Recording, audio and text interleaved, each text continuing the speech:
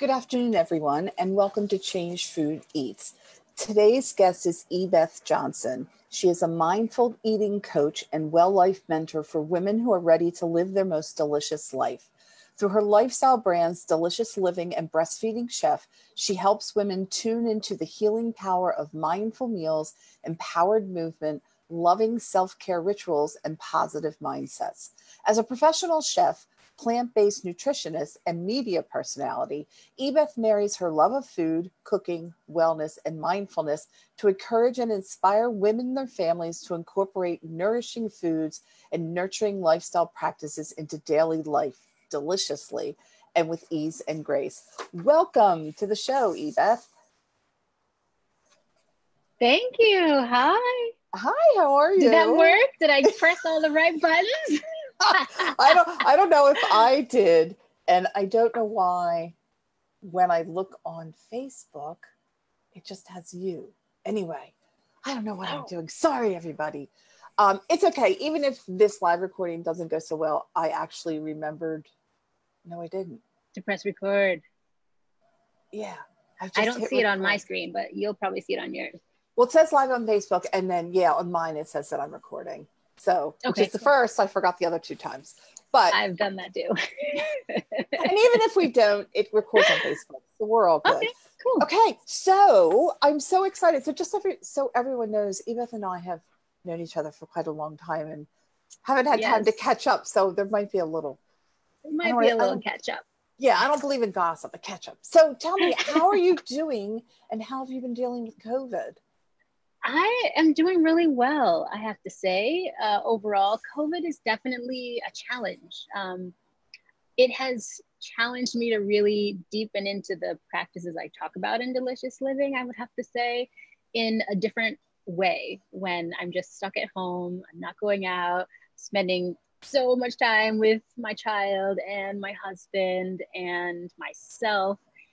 So it's been a learning experience. It's been a growing experience. It's also been challenging. I agree with Michelle Obama. I've experienced some low-grade depression moments for sure. But yeah, I can't begin to tell you, like here in New York City, March, April were really bad and I didn't do too well. Yeah. I feel more, at this point, I mostly feel enraged about things that I see in my neighborhood sometimes. I haven't posted about it much, but I did the other day and I just thought, what are y'all doing at these restaurants? No masks, no distancing, no care in the world. So that drives me a little bit crazy. But I've learned I'm more of a homebody too. So where are you? You're in DC, right? I'm in DC, yep. So this is my take, and this might be controversial, but love it. Outdoors, from what I understand, the possibility of getting it is very slim. So I don't have a problem with two people at a distant table. When you have 12 people spinning on top of each other, even outdoors, I have some issues. Because here in New York, because I'm in New York City, they put canopies over it and they have like fencing, bamboo fencing around. It's like, well, then that's sort of defeating the point of being in open air. But I do think if you're 6 feet away, like walking down the street, I have a foster, I take her for a walk. If no one's around, I take my mask down. If someone's coming, I put my mask up. I don't think we have to be constantly plastered in a mask, but yeah, I agree. Yeah, I would probably agree with you more if I was in a different space. I think the reason why, for me personally, I'm so kind of hypervigilant is because I have two high-risk people in my family. My son has asthma and my husband has lung cancer. So, you know, for me, I may be seeing it through a slightly different lens than maybe most people. Right. But so for me, I'm just like, get away from me, all of you. Yeah. That's how my world is right now. Well, in the homebody thing, I live in the East Village, so I'm downtown on the east side in Manhattan. I have not gone Midtown in like 6 months. I just went NoHo. It's like overbroad. It's just a 5-minute walk. I went over there a couple weeks ago. I'm like, it's a new country. Like, it's insane. But anyway, I'm glad you're okay. Thank you. How about you? How are you doing? I know you're trying to talk to me, but you're doing well. I'm doing really well, actually. I mean, I I did a partnership deal to do this new online global community, which I'll tell you more about offline. Oh, cool. But Yeah. it was to do events. It's events and collaboration platform. Whoops, then COVID hit. Love it. Well, COVID hit. Oh, So well, then COVID hit, right? Yeah. But I'm redesigning, and I can't talk about it publicly yet, but I'm literally redesigning what a experience is, where you don't have to leave your home but have an actual experience, not a Zoom. There's only so much Zooming someone can do, you know. Amen, I'm sorry, girl. I know. No, but I love it. Okay, so the show's most important question, second most important question, is what are you eating? Oh, well, I know it's lunchtime almost, but I'm actually having a snack. I figured y'all don't really want to see me eat because, you know. So I have a little snack, one of my favorites. I often recommend this. It's just nuts, cashews, almonds, and some dark chocolate. That's it. I'm going to munch on a little. I'm not going to eat this entire bowl, don't worry. But I am going to eat some of it. Yeah, you can eat it all if you want to. I'm okay with that. Yes. So now that you took a mouthful, right. talk to us about. Too quick. Oh, just too slow. It's okay. This is supposed to be laid back and fun anyway. So, but tell us about Delicious Living with Ebeth and the Breastfeeding Chef. Like, you didn't have these companies last time we talked. So tell me, what are you doing? You know, what's the mindset around it and all that? Sure. I'll start with Breastfeeding Chef just because it's August, and you may or may not know that August is National Breastfeeding Month and International Breastfeeding Week, I think, just finished. But I started Breastfeeding Chef because I was a breastfeeding mom. And it's kind of funny because I knew even as a pregnant woman that I wanted to breastfeed. I had never seen anyone breastfeed in my life. I realized that afterwards. I didn't know anything about breastfeeding. I took all the classes and all of that and had a great delivery, great birth. And then my son pretty much cried constantly. If he wasn't nursing or sleeping, he was crying. And I tried everything, different diapers, cooler clothes, hotter clothes, different sleep schedules, different soaps, you know, all kinds of things, just trying to figure out what is going on with this kid. And finally, I called my naturopath friend and he said, it's something you're eating. And I said, what are you talking about? I teach other people how to eat. You know, I've been eating local, seasonal, fresh. I've been cooking at home, organic, all the things. And he says, well, it's something you're eating. You know, it goes into your breast milk. It's affecting cayenne. You got to figure out what it is. Take yourself on as a client, he said. And I was like, okay. I mean, I didn't really believe him because I thought, I know so much about food. I'm eating really well, but I trusted him deeply because he's an incredible healer and I've had known him for years. So I did take myself on as a client. I started thinking, if this is in fact a digestive issue, what foods might I need to add or take away? And I played with that. And I discovered that Cayenne's issues changed. He stopped having skin issues. He stopped crying as much. He stopped having as much colic and cradle cap, eczema, all of that, just because of some small changes I made to my diet that I had never thought about, even though I spent my life teaching people about, my adult life anyway, teaching people about food and eating and wellness. It never really occurred to me a connection between breastfeeding and what I was eating. And no one even presented that to me as an idea as I tried to search for answers. So I decided to share what I had learned with other moms and just see, are you having this experience? Does this help you? Because it helped me. And turned out it wasn't just me. You know, other women were having these challenges. No one was pointing them in the direction of food. And the few changes I encouraged produced results for them. So that's how that business started. I just started saying, I need to share this information with as many women as possible who might be having similar challenges. So that's how Breastfeeding Chef came along. So is it general things like everybody needs to cut out, I don't know, dairy or chocolate, cut out, or different, like microbiome? Is it different for every individual? It's more like microbiome. It's more like different for everyone. There are some things that are consistent. Like if you have a child with colic and you are a mom who's eating a fair amount of dairy or who eats dairy every day, it could be a likely possibility that if we took the dairy out, the colic could be improved, because that's a very common correlation. But it's not true for everyone. Everyone's body, everyone's baby is different. So I take a broad stroke look at first, but then I look really specifically at what are you eating and what's happening when you eat those things. and make it more specific.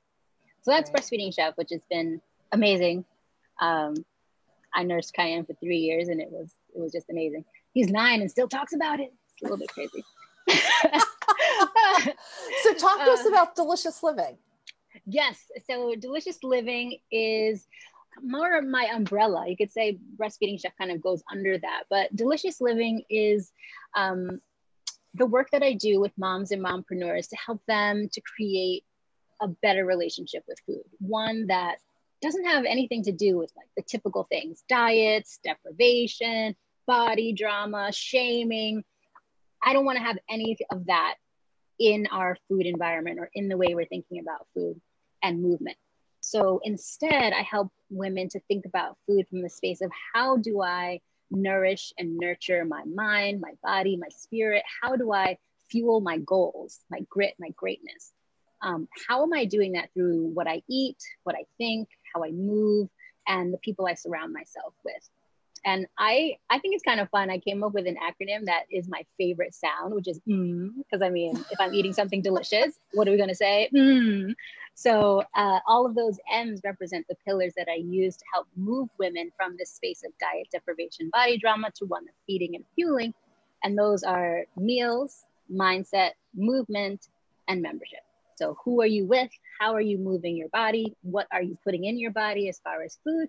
And what are you thinking? That is so amazing. Okay, Thank so you.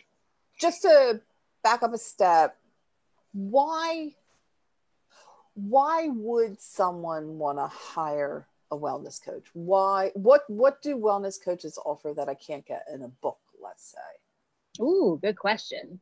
Well, we can get a lot of things out of books. We can get a lot of information, and that can be helpful. But sometimes it's not enough to have information. We have to take action. Sometimes we need support. And sometimes the information that we've read needs to be tailored to our specific body, needs, and goals. So I would say a person would hire a wellness coach who knows that they want to change their relationship with food, change the way that they move. Maybe they have gained weight they want to lose. Maybe they find that they've created a life where they're so busy, they haven't created time and space for food and movement, but they realize that those things are important and they want to do that, but they're not sure how. Someone who maybe feels like they know what they need to do. Like I have the intellectual knowledge, I should eat more vegetables, I should cook more at home, I should exercise more, but I'm just not doing it. I need accountability. I need to start to understand what's getting in my way. What's the block between the knowing and the doing? So a wellness coach can really help make those transitions, mirror that information to you so that you can see, oh God, I didn't even realize I was doing that or that I was thinking that, and then help you to make those transitions. And a book's not going to call you on your stuff in the same way that a person would. So I have a question, and just so everyone knows, we prepped a little, but I'm throwing a zinger in at you. What's your take on calories? I believe calories are 20th century, but you know, there are people who are very like stuck on calories, but like 100 calories of broccoli is not 100 calories of M&Ms. But what's what's your take on all that? Girl, that's a great question. People always ask me when I give them recipes or when I talk to them, they say, how many calories? I say, I don't know. I don't count calories. Because like you say, I don't think calories are our most valuable evaluatory tool to determine, is this a food that serves and supports me? Because like I say, you can have 100, they have 1 million of those now, 100 calorie snack noodles, you know, of anything you want. You can find it in 100 calories, like as if 100 calories is this like magic number of calories you can, you know, what is that about? I do not care about calories. I care about color. I care about eating more plants. I care about proportions, but I really don't count calories. In fact, I discourage counting calories. I'd rather you count colors than calories. How many colors are on my plate today? Do I have red? Do I have green? Explain the color, because some people won't understand what you're talking about. Yeah, so the way I like to think about it is Mother Nature, I think, was very wise and color coordinated our food. Mm-hmm. And I like for us to think about it like fashion, which is kind of funny because I'm not a fashionista myself. But when we think about putting clothes together, we think about color, we think about texture, we think, does it fit our body, right? But specifically talking about colors, Mother Nature has created food in such a way that it's beautiful with all these different colors that entice our visual, our eyes. And then she's put different types of nutrients in different types of colors. Something that's red is going to have more lycopene. Something that's green is going to have more chlorophyll, etc. So if we just follow the attraction to these beautifully colored, whole, fresh foods, and we put them all on our plate to create a masterpiece, think of yourself as Picasso in the kitchen, putting together these colors on your plate in your meal, you can feel pretty confident that you're getting your nutrient needs met when you're creating that rainbow on your plate. Yeah, I have to say, I've had my microbiome mapped a couple times, and I just had it done again. And oh, cool. Yeah, it's great, but I can't eat spinach and broccoli because they were mainstays in my diet. And what I'm learning from that is it's really important to vary your diet and to have different colors and different types of food. And I tended to have my, favorite 5 or my, delectable 10. And it's like, I gotta like spread out and eat more. Yeah. You make a great point. I mean, that variety is so important. And I think it speaks to the idea too of seasonality, I think, because so many of us have our fave 5 things. We eat them all year round. It's one thing to have your fave 5 things, spring, summer, fall, winter, right? Never connected that. You're rotating. Oh my gosh. I don't know what just happened. You're back. I have That's my okay. phone on. Hold on, let me put this on Do Not Disturb. Although I did already. Why is it coming? Your phone got so excited about different colors of food.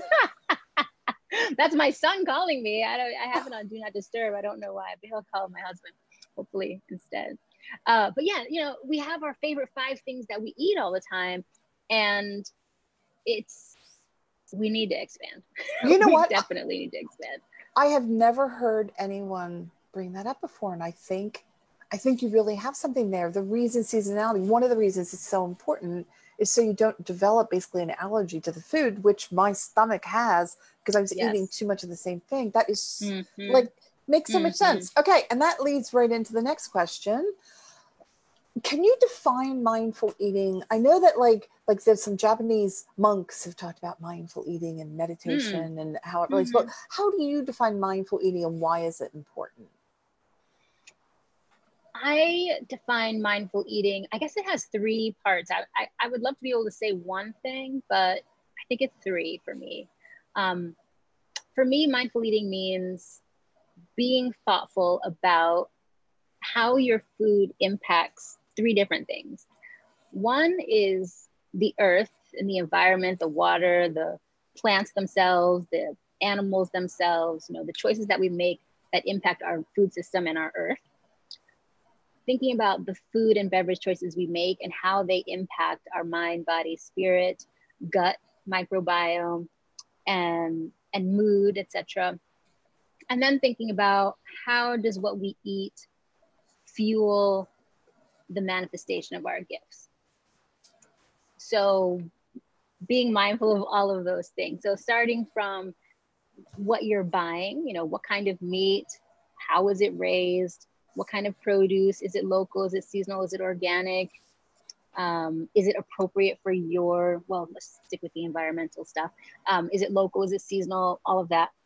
And then after you've purchased it, you're taking it home, you're thinking about, okay, how am I going to prepare this food in such a way that it's really nourishing me on all cylinders.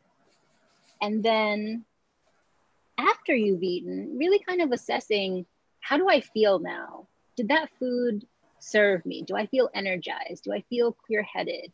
Do I have the energy and clarity of thought to do the work, the good work that I have to do right now? So I would say all of those are part of mindful eating. Okay, I'm going to fess up. Sunday. Please.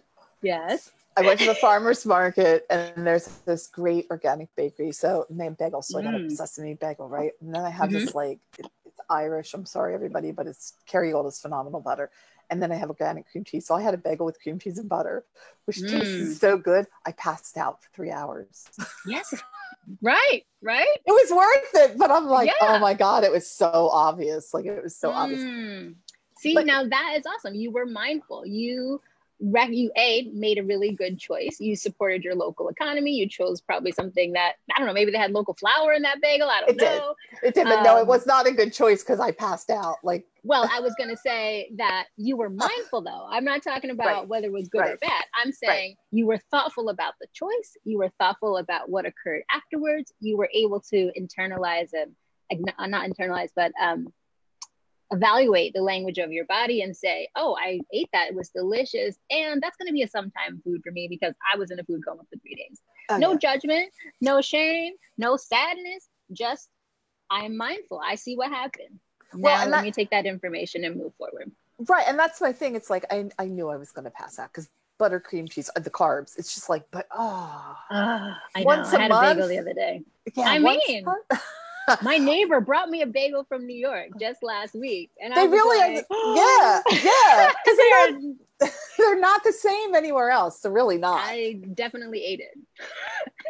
Okay, with cream cheese. Yeah, I mean you have to. And I thought, oh, we should put avocado on here. No, I had the same thought actually, and then not only did I have cream cheese, but I don't have cream cheese at home. I had to go out and get it. Just so I could not put the avocado in my house on my bagel. Okay, that's how committed I was. I'm so with you. Because I even thought maybe I'll put avocado and cream cheese, so at least have the avocado. I'm like, no, why kill the cream cheese on the avocado at the next meal? Okay, so I want to ask you, this is a question I'm asking every guest on every episode. I might piece it together. I'm interested to see where the answers go, but what do you think we need to do to create a food system where everyone can eat healthy food? Yeah. I have a thought about it. I'm not sure how helpful it would be, but my first thought is, I think we have to really educate consumers about food. Because I think if everyone really understood how powerful food is on so many levels, for us personally as the people eating it, for the people growing it, for the people selling it, for the earth, if we really grasped that, like really grasped it, I just don't see how we could continue to make the kind of choices that we do that create the food systems and challenges that we have currently. So I feel like education of just the general population around these issues is really a good place to start, because as people learn more, they'll be up in arms more, they'll want to do more, they'll make better choices, and as that happens, the industry has to change as well. So that's what I was thinking. I think the do more, you have a good point, because one of the things I've become sensitive to, because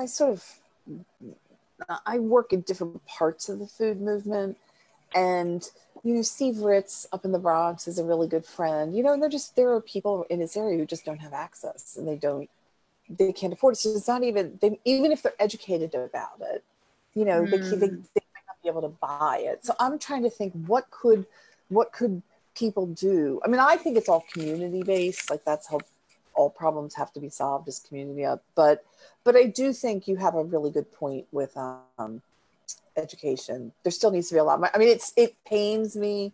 Because when I did Sustainable Table years ago, that's all it was, consumer education.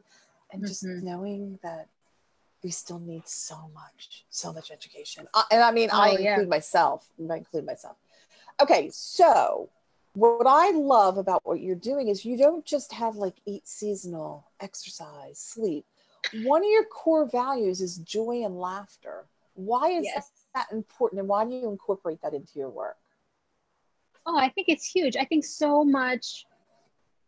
I feel like when we approach wellness, when we approach changing our body, changing the way we move, eat, think, just changing anything, I feel like our first thought is like, oh, it's going to be so hard. You know, oh, I don't want to do it. You know, and we get so robotic, serious. Okay, I have to count my calories. I can't eat this, that. Who wants to do that? That is not fun. You know, I feel like fear and frustration are not good motivators. They're not sustainable ways to manifest change.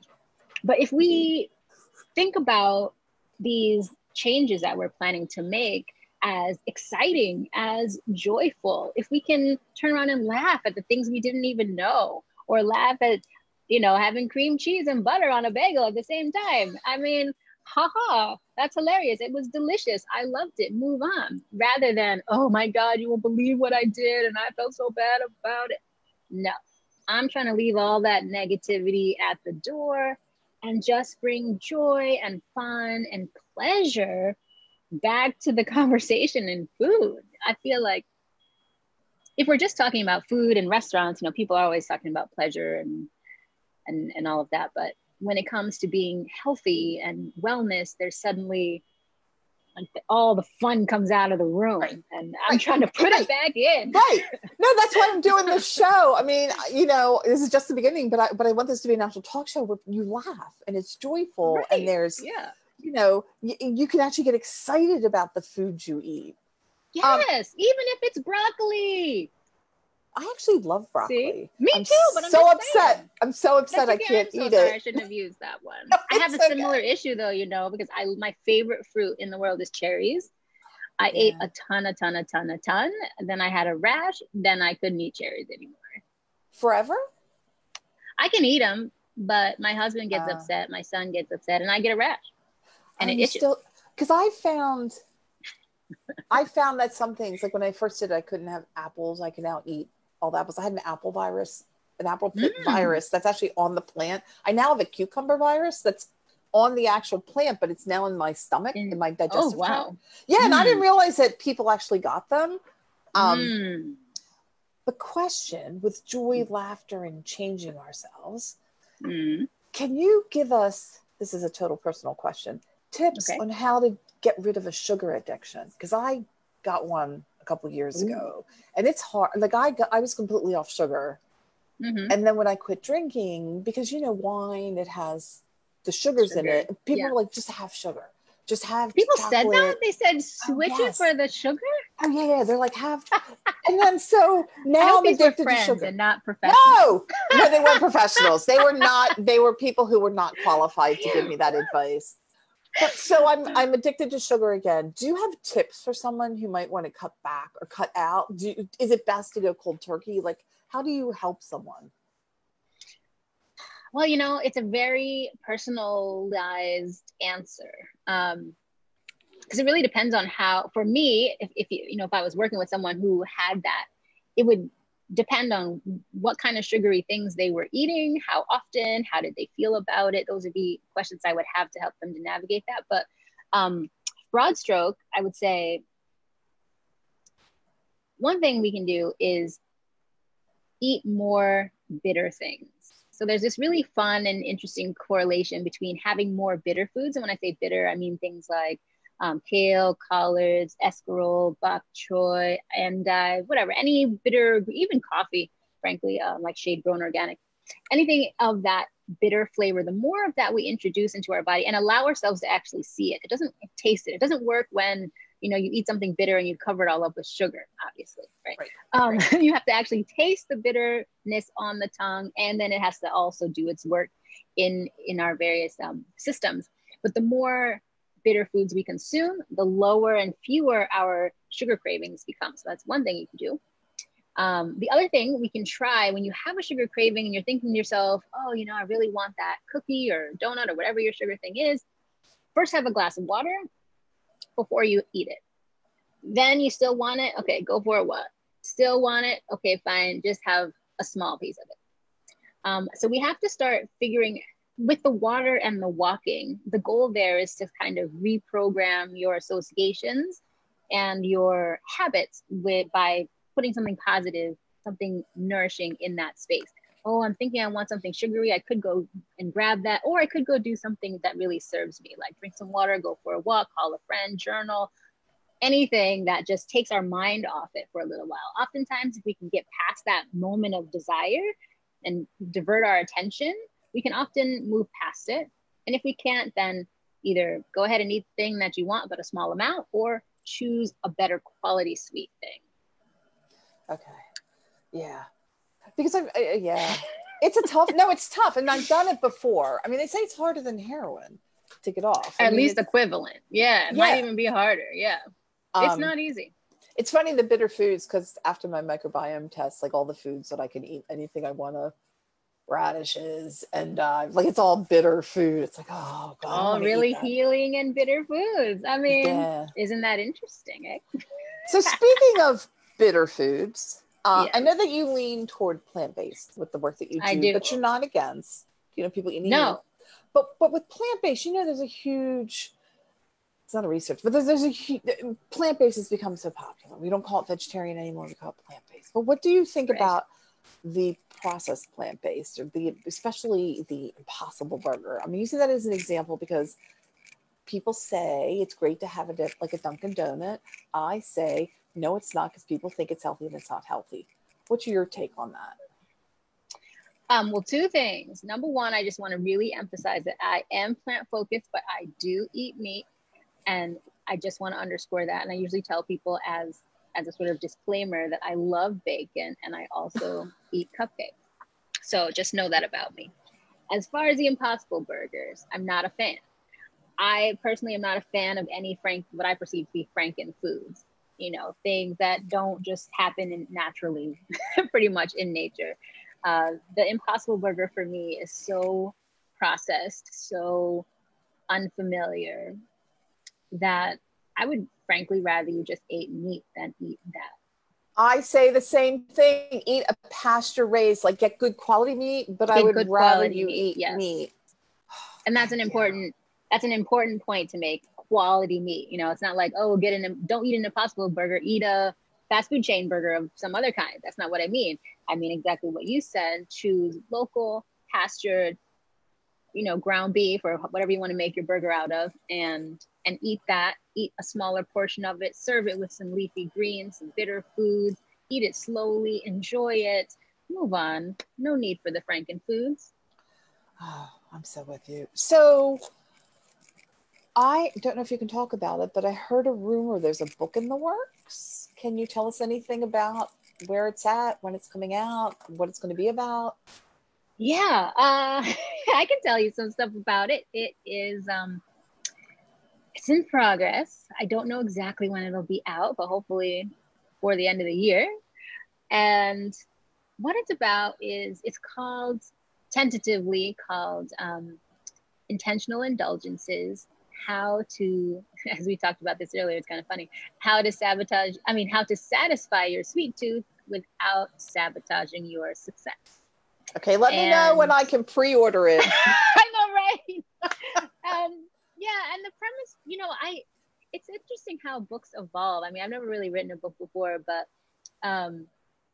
my initial intention was just to provide some recipes that would allow people to eat the sweet things that they love, but in healthier ways. But it didn't feel like enough, because I felt like I really wanted people to be able to use the book to help them think differently about their indulgences in general, whether it's sweet treats or a glass of wine or whatever it is that's indulgent for you. But I really want to shift people away from these ideas of cheat days and guilty pleasure. Again, with the kind of joy and laughter, I guess, bringing that in, I'm trying to lay out a framework where people can think about how to enjoy the things they enjoy in a way that still aligns with their values, still supports their weight and wellness goals, still tastes great, and is sustainable. Now, so do you have a framework and recipes? Sorry, do you have a idea on publication date, like when it'll be out? Well, I'm still working on it. It's almost done, I think. It's almost done. Well, it's almost ready to go to editing stage, is what I should mean. So I'm hoping by Christmas. Oh, good. I'll keep you posted. Do. So I did one of these types of shows with a doctor and a researcher, and he was talking about the best way to deal with COVID is to try to mitigate the effects of it, which meaning build your immune system. So do you have any tips for people on what they could do to help build their immune system to try to lessen the effects of COVID if they should get it? Yeah, that is such a good point, actually. And I don't know if you saw recently that report on CNN talking about the correlation between being overweight and vaccines being less effective, particularly for COVID, but just in general. Right. But yeah, I think it's a really important point, because really one of the few things that we can do right now to help protect ourselves against or support our healing through COVID is really taking really good care of ourselves through our meals, our mindset, our movement. So I would encourage, if you've been thinking about adding more plants to your life, if you've been thinking about trying to figure out how to release some of the excess weight, if you've been thinking about how to get moving because you haven't been lately, now is definitely the time, I think, to dial into those things, because even from day one, you're going to increase your immune system function simply by eating more vegetables. One of the simplest ways you could do that I often recommend is eat veggies for breakfast. Even if you don't change anything else for the rest of the day, if you add a serving of vegetables for breakfast, you're already increasing the amount of vegetables you're eating every day, which is going to be a great start to a transition. So give us a vegetable or two you would throw in at breakfast. I think the easiest ones are probably broccoli, spinach, and asparagus. All green. And I do want to maybe clarify, vegetables, not sweet potato, corn, carrots. I mean like green, leafy, non-starchy things like that. Or salad. Those are all super easy to add in the morning. And even vegetables you have left over from dinner, right? Like whatever veggies you roasted or steamed, whatever you did with them, just make a little extra and serve those with whatever you're having for breakfast. And would you not think like avocado? I mean, I know it's a fruit, avocado, tomatoes are fruits, but would they be just as good, or do you specifically think people should have a green vegetable? I wouldn't call those just as good. They're healthy and they're good choices, but they're not what I mean. Because for me, avocado is more, I would put that in the fat category, okay. Not in the, nutrient dense, high fiber, low carb, veggie lane. Not to say avocado is not healthy, not to say you can't add avocado to breakfast, that would be fine. But what I'm talking about is adding a serving, and by serving, I mean 3/4 of a cup about of green leafy veggies to your breakfast plate. That'd be one thing. That's fantastic. So is there anything else you'd like to share with our guests? Any final tips, words of wisdom? Tips or words of wisdom? Best thing to buy at the farmer's market right now? Oh gosh, I wasn't thinking about that. Well, I'm loving all the fresh collards at the farmer's market right now. They're so tender and beautiful and good, and they cook up so quick. Really? I don't know if this is an appropriate thing to say, but the thing that comes to mind right now is I think one of the most important things in changing our relationship with food is really learning how to cook. And I think a lot of us know how to cook, but we don't necessarily know how to cook healthily and deliciously. And so one of the things I'm really committed to doing is teaching people how to do that. And so I do offer cooking classes every Sunday at 4. So I don't know if that's something to share, but I would love for people to come and join me. No, please share. How can people stay in touch? How can they reach you? Are the classes free? Are they, Oh, yes. Please. No. Okay. Yeah. Now's the time. Promote yourself. All right. I'm out here. So yes, and in fact, you should come, even though you know how to cook, but it'd just be fun to have you. I don't know how to cook. Oh, no. Shut the front door. No, I'm an advocate. How can I not know this all these years? You don't know how to cook? Girl. Okay, that's it. You're coming. But for the rest of y'all, please come to class. It's every Sunday, 4 p.m. Eastern. It's the Delish Dish Cook Along. It's so much fun, y'all. It's not a demo class. You get all the ingredients and everything, and we cook together. So it's so much fun because you discover that you can do it in your own kitchen with your own stuff. And you did it. Whatever you made, you did it. Not in some fancy cooking school somewhere, just in the comfort of your own home. So you can feel really confident after you made that food. Not to mention we eat it and you have leftovers. So if you join my newsletter, which is on my website, ebethjohnson.com, you just join that and you'll get an update when that happens. It's probably the easiest way to stay in touch. And then you also have a Facebook page. I do have a Facebook group. It's Live Deliciously, or it's Facebook. How do you do it? Facebook.com/groups/delicious living. We'll put it below. It's so long. Well, yeah, but joining my group would be really fun. Lots of recipes and tips and morning inspiration and just fun. And then fun food stuff. I assume you're on Instagram? I am. Also Ebeth Delish Life. Ebeth Delish Life, everyone. Yes. I'm a follower. I'm a fan. I can't thank you enough. No, thank you. It was so fun. Just as you meant it to be. Okay, so Ebeth, thank you so much. Just hang out one second. I got to do my little close off. So there will be information, like I said, below for how you can stay in touch with Ebeth. Next week we have Wen J Ying from Local Roots NYC. She has her own company. It's a CSA and home delivery service of locally grown fresh food around New York City, and she is as amazing as Ebeth. I should get the two of you together. Okay, listen, thank you. Yeah, thank you so much. And let's catch up. Like yes, we have to. Yeah. It's just you need to come to my cooking class. I know I'm going to. I really, it's sad. I've started doing recipes because I'm like, I just can't eat steam. Well, I can't eat broccoli anymore, but I'm like, I'll just steam a food and enjoy it as it is. Yeah. But I need to stick a little more taste and variety in there. I got you. I know. Okay.